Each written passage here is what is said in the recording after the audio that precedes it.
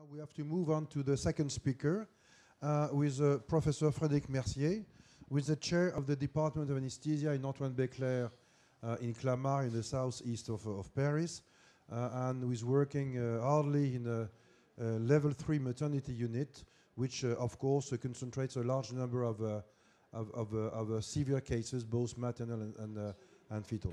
And we would like to ask to Frédéric to talk about cardiac arrest in a pregnant woman. If I can get my slides, please. That should be nice. Thank you. Okay. So I go back to the title. So cardiac arrest. Cardiac arrest in the obstetric setting is hopefully a rare event, and it is very stressful.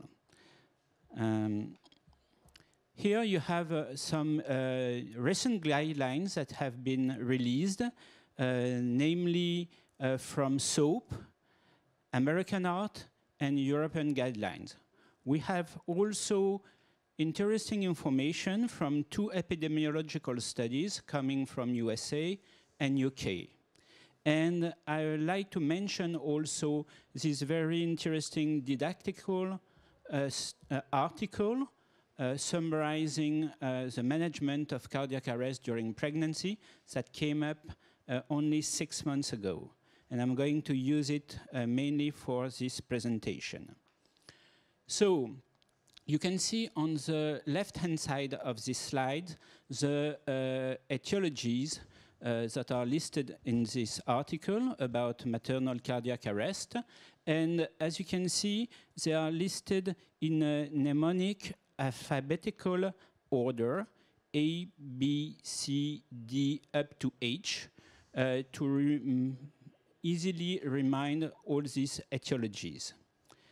You can see that bleeding is the first cause. The second cause, unexpectedly maybe, is cardiac disease. And you have also here the cause related to amniotic fluid embolism that we just discussed before, pulmonary embolism, and sepsis. Quite surprisingly, the hypertension causes are not that much, 6% only, and the anesthetic cause have an important range of incidence, ranging from 8% in the US study up to 25%, very surprisingly, in the UK study. On the right-hand side, of the slide, you can see this didactical algorithm that is presented on the article. And as you can see, first, very non-specific things like calling for help quickly, doing CPR, but there are more specific maneuver that needs to be done.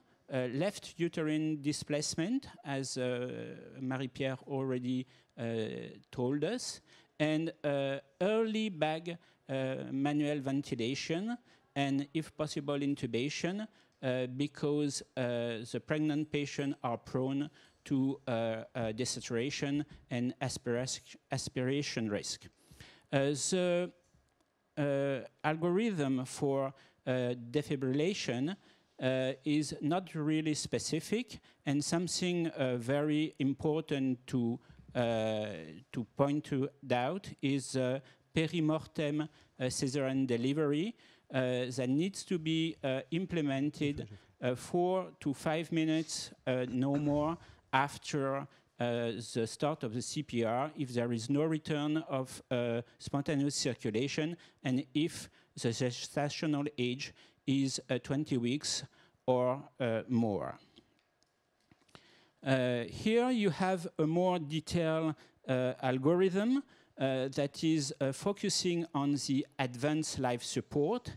And you can see, for example, that the airway management that is quite specific due to the pregnant state is detailed with early intubation using a smaller endotracheal tube, and also paying attention to monitor the capnography.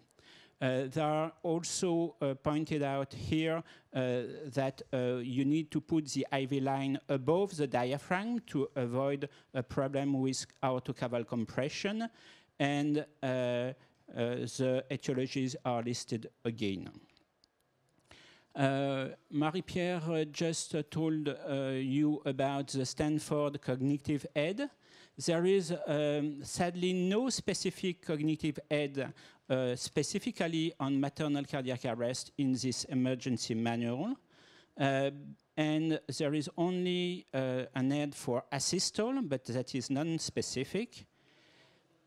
So I think regarding to English recommendations, the best to use is the American Heart Cognitive Aid. It looks quite basic, but in fact it is quite complete, and it is specific to obstetric setting.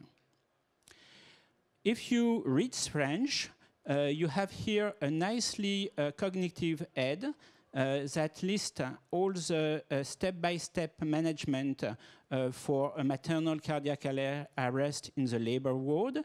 And in addition, you have on the second page of this cognitive aid a clear timing between CPR, defibrillation, and adrenaline use, which is very helpful in these circumstances.